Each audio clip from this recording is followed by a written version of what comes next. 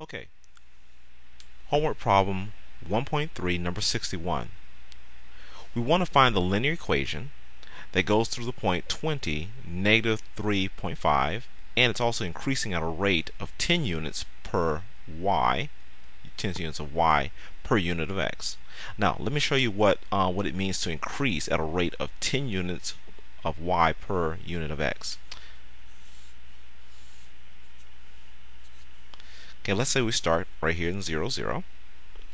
And if I increase at a rate of 10 units per y, that means I go up 10. 1, 2, 3, 4, 5, 6, 7, 8, 9, 10. And I also go 1 unit per x, so 1. This is where I end up. This is going up 10 units of y and 1 unit of x. Well, this represents a slope that rises 10 and runs 1. So we have a slope of 10.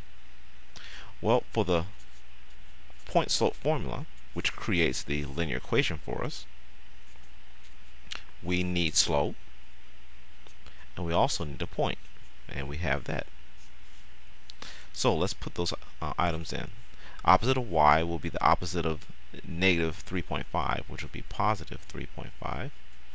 The slope, again, is 10, and the opposite of x is negative 20. So from here, we're going to distribute the 10, and we'll get 10x minus 200. And then we'll subtract the 3.5 from both sides, and what we'll end up with is y equals 10x and a negative 203.5. And this will be the linear equation that we're looking for.